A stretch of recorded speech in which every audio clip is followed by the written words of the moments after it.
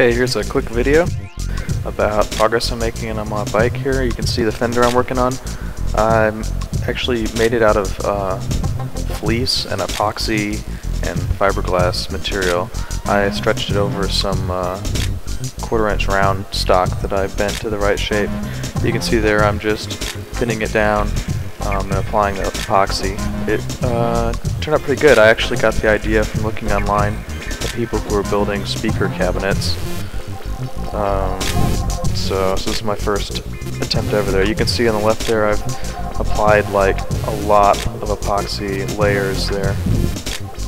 And so on the right here I've added Bondo, and I've discovered that Bondo is really hard to get on there nice and smooth unless you use your hands, and so get some gloves and just go to town smearing that stuff around. But you can see it's hardened on the upper left here. Now I'm sanding it down as smooth as I can get it before I'm probably going to have to have another coat and do another sand job because I want to get it pretty smooth before I paint it. Here is my jackshaft plate that I created.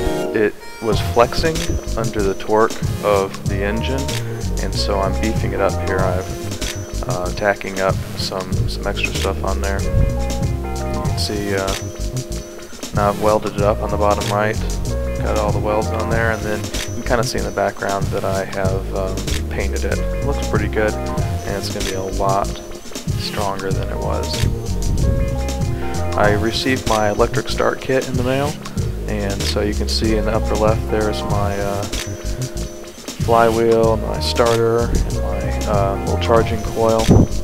And I took the old flywheel off the engine. That was a huge pain in the ass, and but it's off now.